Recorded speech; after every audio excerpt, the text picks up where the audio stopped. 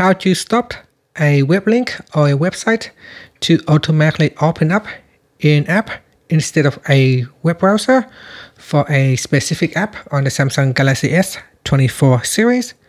First, tap on the home button to go back to the home screen. Then from the home screen, swipe down at the top and then tap on the settings icon.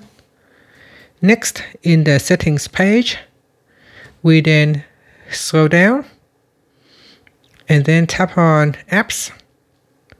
After that, tap on choose default apps and then scroll down and tap on opening links.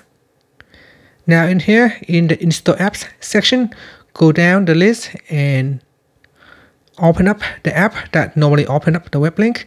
So here, for example, domain. So I tap on that. And here you can tap on open supported links. Tap on the toggle button to switch it off.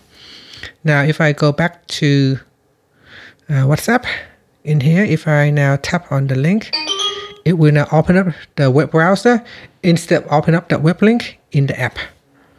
And here, if I go back and turn it on,